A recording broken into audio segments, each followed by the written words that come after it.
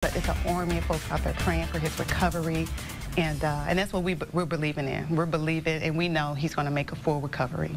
For the first time, we're hearing from the family of Ferguson Officer Travis Brown as he continues to fight for his recovery after being severely injured by protesters. This is First Alert 4 at 10. I'm Samantha Jones. And I'm Corey Stark. Tonight, hope for Officer Brown's full recovery continues to grow. Our Melanie Johnson spoke to the people who have been by his side the entire time. Melanie. Corey and Sam, Travis T.J. Brown continues to make his family proud tonight.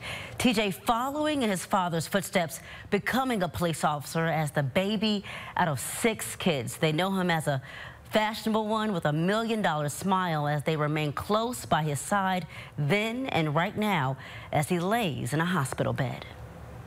When he wakes up, I want him to know and see all the support from the community, know that he's loved, his family and friends are there. We've been by his side. For Christina Bailey, the anticipation of her younger brother. An amazing son, brother, and of course, father to his 2 daughters.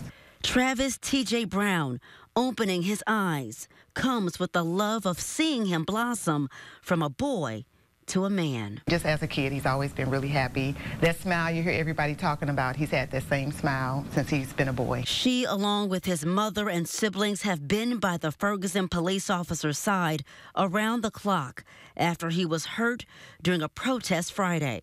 This week, he underwent surgeries to address the swelling on his brain. How's he doing now? Yeah, I mean, he's still in critical condition, but things are progressing. We're hoping and praying, or we're believing that he will wake up this weekend. The recovery expected to be a long one, but his circle is faithful that his smile will return again, along with TJ's dance moves. He's just a person of empathy. He knows how to connect with people very well. He's just a fun, loving person. I don't know anyone who has met him that does not love him. And to see the community he pours so much into pour back into him with their hearts, hands, hopes, and prayers for a life dedicated to service. I don't know if we could make it without the support of the community.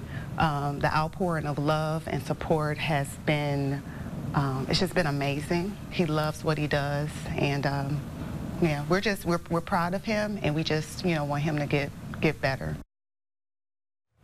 Travis Brown's family wants to send a special thank you to Ferguson Police Chief Troy Doyle and his wife, who have been there every night by his side. In addition to backstoppers and every visitor, restaurant, and person who has donated their time, money, and prayers to the beloved TJ. A GoFundMe has been set up to assist in his road to recovery. Melanie Johnson, First Alert 4. All right, Melanie, thank you. Tonight marks